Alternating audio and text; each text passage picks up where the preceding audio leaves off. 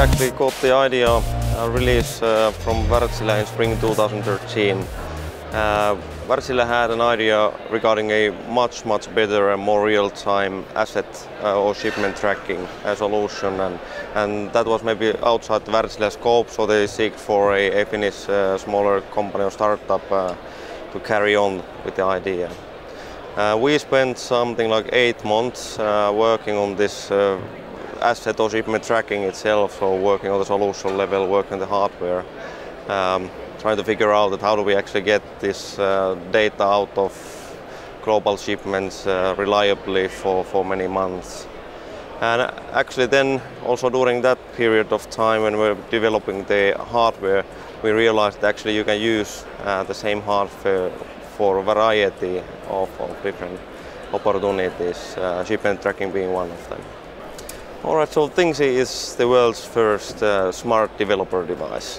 So basically, if you know Arduinos or Raspberry Pis, which are quite commonly used in Internet of Things application development, we are creating the next generation of those devices. So basically we have created the device with connectivity, sensors, up to 1 year of battery life, and really nice design. So you can take it from the development into the customer pilots and all the way even to customer solutions. So we are helping a lot of innovators and a lot of application developers to build new solutions in the Internet of Things segments.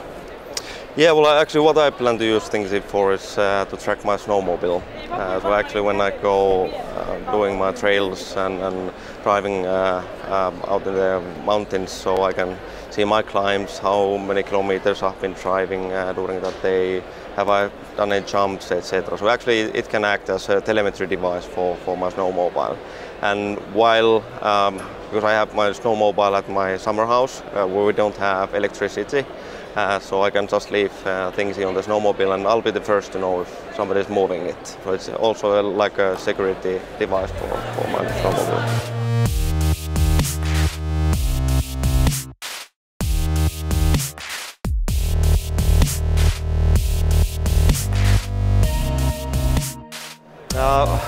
We see there's actually a lot of opportunities. We are changing quite radically the way new solutions are being built.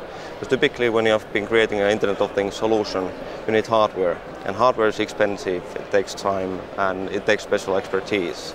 So in a way we are removing that barrier, which opens up a whole new world for application developers. And there are actually currently, I guess, something like 11.5 million software developers that are actually working on hobby projects. So just to give a little scale.